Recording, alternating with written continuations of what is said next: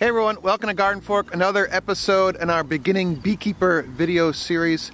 All the rest of the videos about beekeeping, the link should be right below here at the end of the video as well. But this is the fall and I'm doing a fall sugar feeding and I wanted to take you guys along for the ride.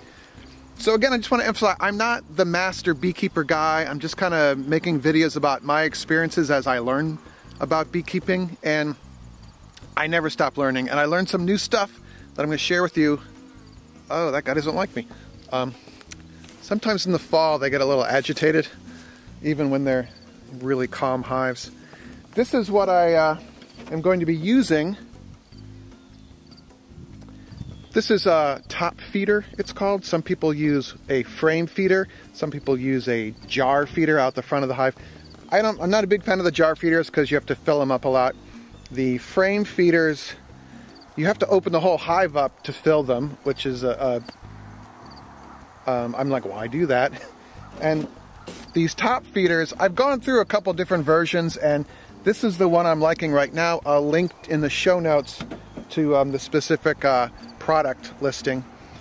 But I like these because you don't have to take the hive apart. You just pop the top cover and you can fill them back up again. And this puppy takes 4 gallons of sugar syrup. And the bees, from what I've experienced, they don't drown nearly as much as some of the other kind of feeders I've seen. So we're going to open up our hives and put these on because it's the fall.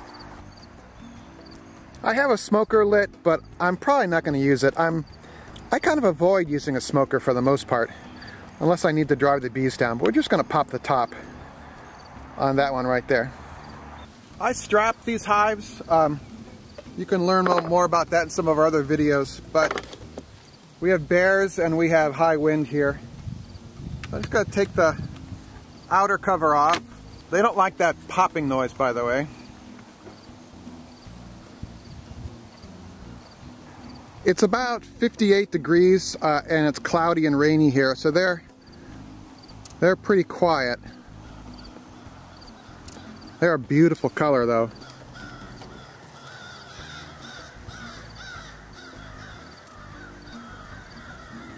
So we're going to remove this inner cover and we're not going to put this back on.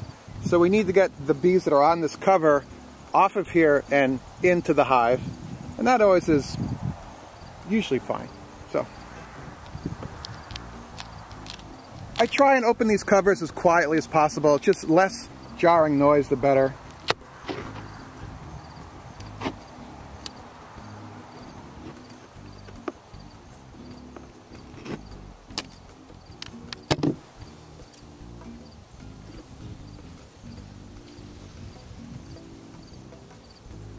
So there's quite a few bees on the inner cover, and we will gently brush them off, or you can tap this and they'll come off. Notice I'm not smoking them. I don't really see the need to smoke them at this point. When you smoke a hive, it causes an alarm reaction. They start gulping down their honey stores or their sugar stores, and I want them to keep those stores for winter rather than me alarming them. So if I can do this without opening the hive, without smoking the hive, it's all the better. Come on, girls. So our sugar feeder sits in a shallow frame, and I built the frames rather than buy them, but you might want to buy them because they're exactly cut the right way. But this has a little bit of a space in here, and I'll show you what we're going to do with that space because I did that on purpose. These are winter patties for the bees, and I'm going to put one of them on here. You can buy them. I'll link below to where to get them. And then I'm going to lay one of these on top of the hive on the side here. You could put 2 down if you wanted. I'm going to just put 1 for now. And then the feeder will go on here. You might want to separate these ahead of time because the now I got this gook all over me. It's more of a carbohydrate-based winter feed for them. Not a lot of pollen because you don't want them raising a lot of brood right now. You want them getting ready for winter. When you put the sugar feeder on, notice there's no inner cover below it or above it. Just right on top of this, we're going to put the outer cover because this is just a short-term, couple of month kind of thing here. And they can do without the upper entrance for that amount of time.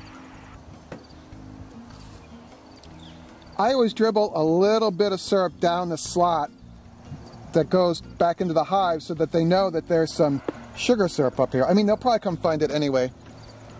This is a 2-to-1, 2 pounds of sugar to 1 pound of water.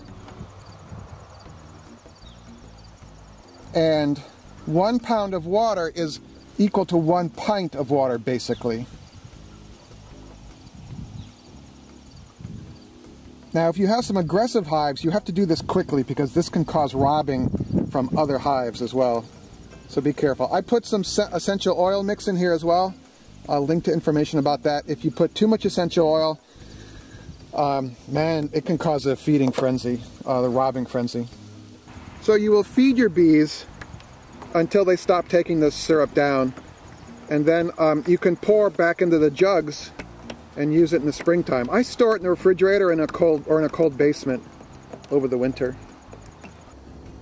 I have this hive already tilted.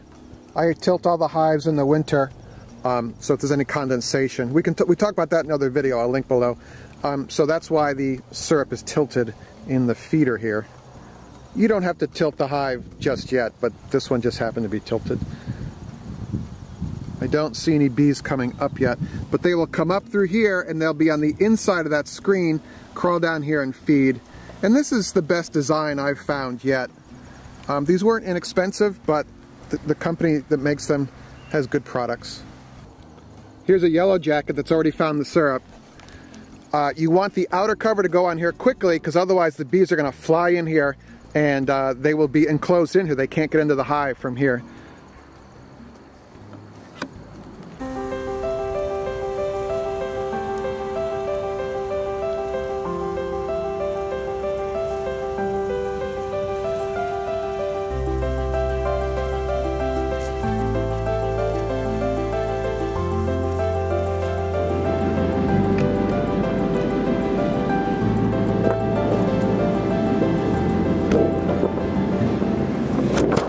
So we're up on our Brooklyn rooftop, and man, is that sun bright. So we've got 2 hives up here that have feeders as well. I want to show you, all right?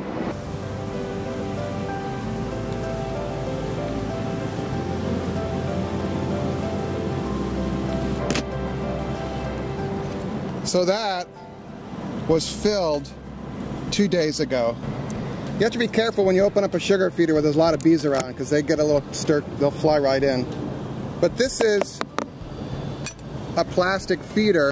And I've got a spacer in here because I put some pollen patties in there just because I thought there was a bit of a dearth. But this is the feeders I used to use, and I'm not as big of a fan of them, but it's what I got, so that's what I'm using. You want to get that lid back on quickly because there's yellow jackets around here, and bees from another hive can induce robbing. I don't know if we can see it with the camera, but the Statue of Liberty is right there. Wave hello.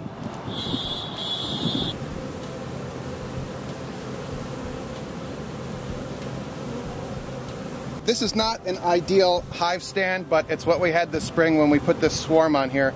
I just built another hive stand. I guess we should do a video about that. So that's not a long-term thing, okay? That's a hive stand. So this is a wooden entrance reducer. You can actually see that it's been chewed by a mouse a couple years ago. But I'll have to put a reducer on the other hive soon as well.